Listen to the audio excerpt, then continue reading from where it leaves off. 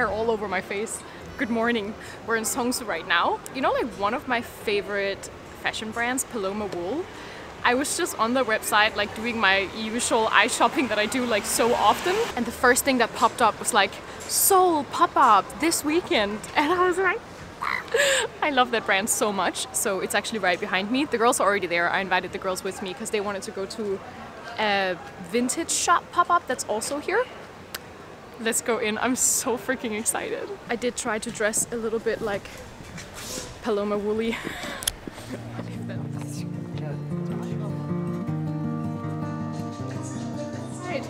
So cute. That's such a sissel necklace. I love it. Yeah, we picked that up. I was like, that is sissel. That is so pretty. Oh, if my whole wardrobe could just be Paloma Wool, I will be a happy, happy girl. It's not exactly cheap though, so yeah, we're trying to hold back.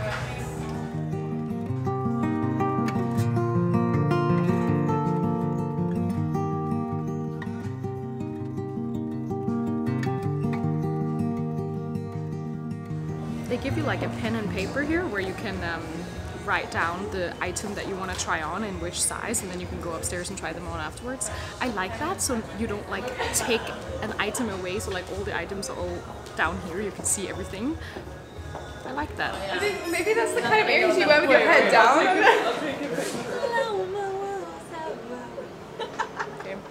Okay, I got like a good handful of things. And if you order here, Molly just said they pay customs for you, so like it's not gonna be that expensive. Usually when you order to Korea, you get like 100% markup because of taxes. Pretty on you, Freya. Oh my god. Love this. It's so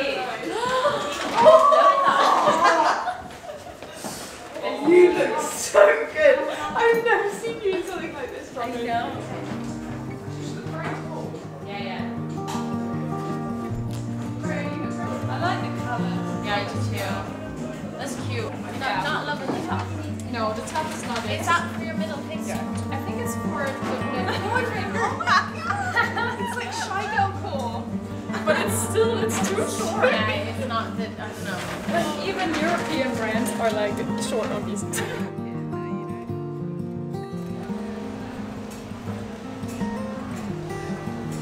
This is so cute. When you order from them here from the store, you get a free tote bag, and it's really cute. Anyways, this morning started off great. Tomorrow I have a date with Jake. We are really trying our best to keep sort of having that romantic dating vibe, even though we're both busy people, mostly Jake, busy people. I got really scared about like losing that spark because of hearing all the stories here in Korea. Most of my Korean friends are all saying that like, yeah, anyone they know that got married here, like both parties just stop trying and stop dating each other after they get married, which is really sad because I think the mentality here is like, oh, once you're married you can never get a divorce, like though your partner is set for life, like so you just stop trying. I don't know. I guess we could talk a little bit more about that later on, but we're waiting for some food, so food first. Oh my god, so cute!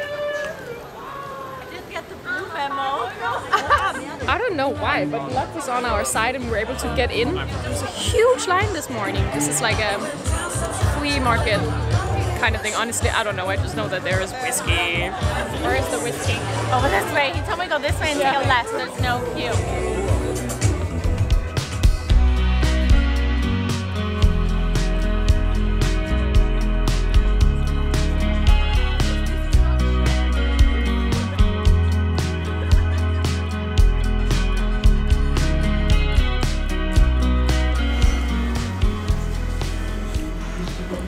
Finally, Cecil got food.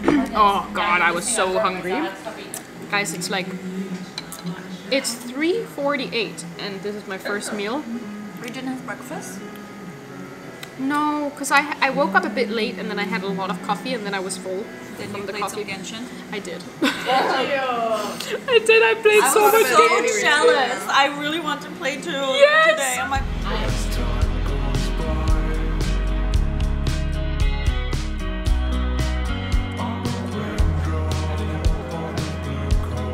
Steffi, what You look so funny with that jacket.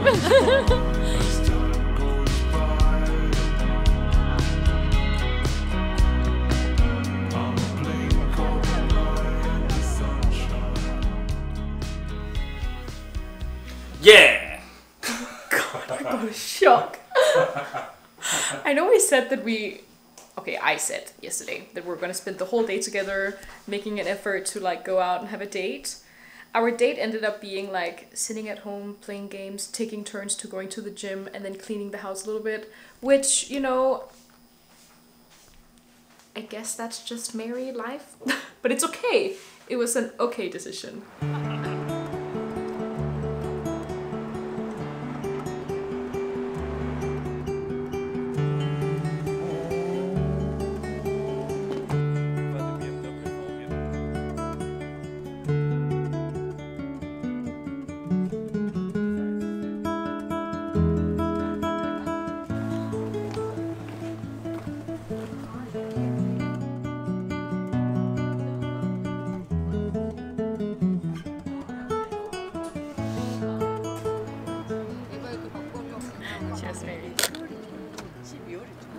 Ever since we like came out with those videos about first that we got married, but then after that we got engaged, which was a bit confusing, sorry about that. I've gotten a couple of questions about like what the next step for us is as like a family now. And I obviously has already said a little bit that we're kind of baby sick, so that is in the near future for sure for us, which is very funny because every time we talk about that a lot with Jake's parents, right? Because we see them often. Jake's dad is so fucking cute. Like Yeah, he wants 4 kids. Yeah. It's really selfish of him though, because he only had me. Aww. And then now he wants to see 4 grandkids. He's like, I only put my wife through 1 kid, but Cecil, you can take 4. But it's really cute. It's very sweet. I think he's like, it's hopeful wishing, but it's also like it's not really like He's joking. yeah, he is joking. Hopefully wishing, but it's a joke. Obviously, they're not very pushy people. Honestly, I have heard a lot of people who's like being pressured by family a bit when it comes to kids and such. In Korea? No, everywhere. Ah. I think that's very normal in all families, right? Just you can see. Really? Yeah. Even in Europe? Yeah. Kids is a very sensitive topic. So I feel very grateful that we're not under that sort of pressure. Now, the reason why your dad really, and your mom for that sake, talks about having grandkids very often is what your dad said. Like, he wants to be a granddad and he wants our kids to have grandparents because you didn't have that to the same extent, which is very sweet. That's true. Yeah. And even these? What do you call it? Like fence? Yeah. Spiky fence. Yeah. In all the houses in Korea, it's all from the 70s. Because back in the 70s in Korea, the crime rate here was really high, as per what my dad and mom said. It's because the country was poor. It just sounds so bizarre to imagine Korea with high crime rate because it's such a low crime rate country right now. Yeah. Let's go to Ferment then. You've never been. Okay, gotcha. Let's be lovers tonight and count the stars in our eyes. Discover how they align. Let's be lovers tonight. Are you gonna declare? I think that's mine. I'm not wearing any lipstick. Cheers.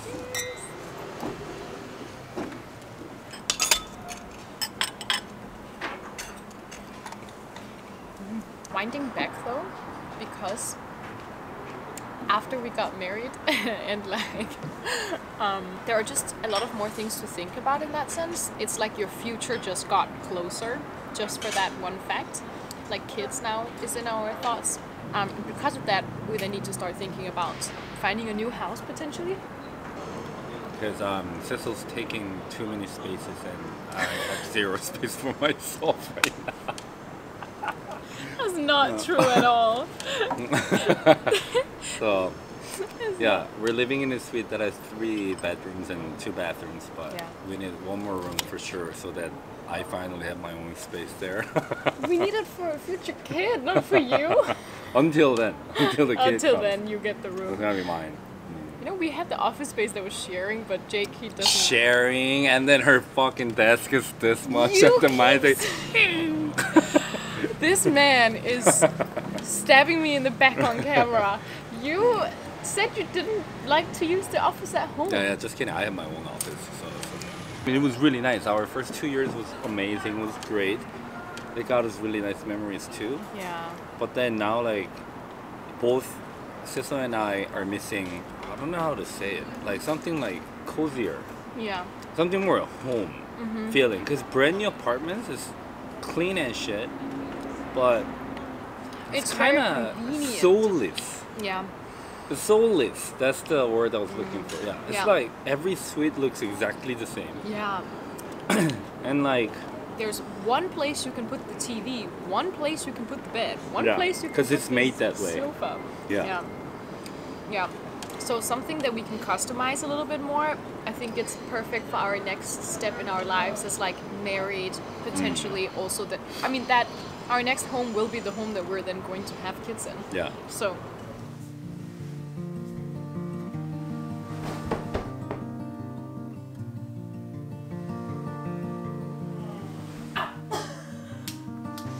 좀 만들어 볼까? yeah. 내가 만들어 줄게.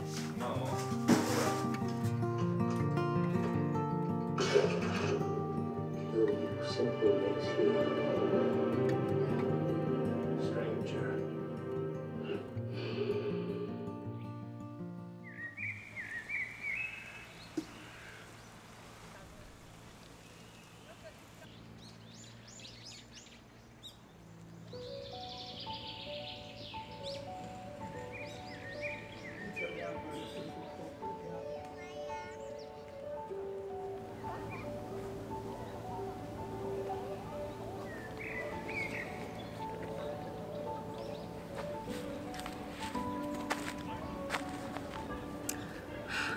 I don't know what might have given me the impression that a real wool sweater and Uggs and a hot coffee was a good idea in 22 degrees.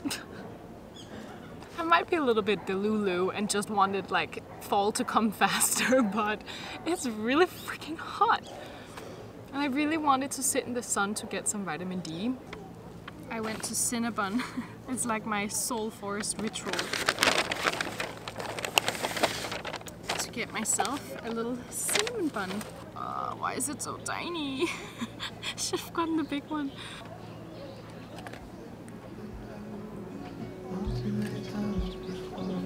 Ended up staring in the bathroom mirror, crying on your bedroom floor. Baby, you can take my word. You haven't gotta hurt no more.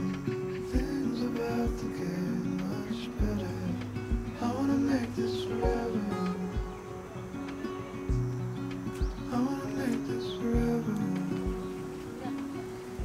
Sitting in Seoul Forest, and I mean literally every time I come here I get just even more excited about bringing future kids here. This is how baby crazy I am. It's the only thing that I can like think things in context of. It's like having kids and coming here with little kids. They've just made Seoul Forest so nicely. There's this like little fairy tale land with wooden structures and stones to jump on, and like I feel like I'm very often in tune with my child self. Like I do a lot of things that I enjoyed as a child as well still. Swallowing grass. So I like remember what I loved, and I would feel like I was in fairy tale land being here as a child. Like I feel that part of me feeling the same way just sitting here with this beautiful view.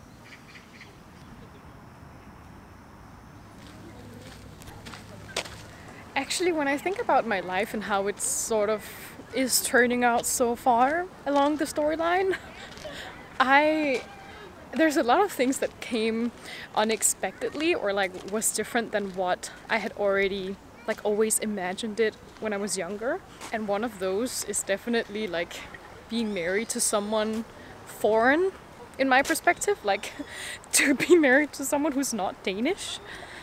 That was never something that I had expected, or never something that I had like dreamt of. It might be a little bit hard to understand, especially because like there's this narrative that if you come to Korea as a foreigner, you come here to like find your oppa. I came here for one reason and one reason only, and that was to grow my YouTube channel and to succeed on my own, I guess. Adventure. And marrying a foreign man, that is adventure. So I guess I achieved it by finding the love of my life.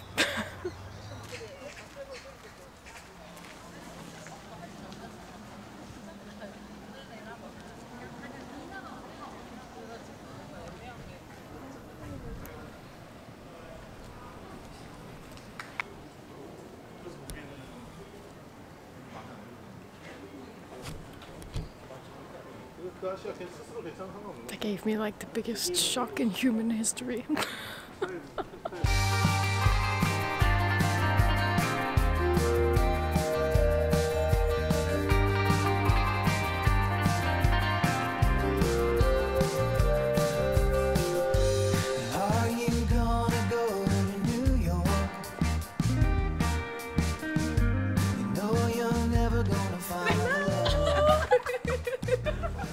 I swear it makes me equally or even more excited to see you as the other way around. Thank you for always saying hi, guys. It always makes my day, and I always just go home just full of love. So thank you. Speaking of love, it's not like a dance on pink roses, marrying someone who's not your own nationality. As a matter of fact, it comes with like so many different challenges that marrying your own nationality doesn't have. There's a lot of things you have to think about when you marry someone that's not your nationality. A lot. And it's very stressful, to be honest, especially if you aren't on the same page with a lot of things. Thankfully, Jake and I are like a good 85% on the same page all the time, which certainly helps. Something like, where should we live? What languages should we talk to our children in? Especially the like, where should we live is a huge thing that people deal with when they marry someone abroad. This is a thing that's a deal breaker for me. If my partner wasn't open to the idea of moving to Denmark in the future, I wouldn't be able to go ahead with the relationship. It's that important to me. Thankfully, Jake has been to like Denmark, I don't know how many times now, 5, and he really likes it. And he definitely sees himself living there in the future as well. And another good thing is that Jake's dad is a huge fan of Denmark. And he keeps saying, he's like, so kids, where are you gonna live in the future? And then we're supposed to say, Denmark. He wants the best for his grandchildren, and he thinks that Denmark is that solution. Which, honestly, life for kids, I think that's true. So yeah, one day in the future we're gonna move to Denmark, but that's not at all in the near future, so don't you worry. Okay, let's go home, guys.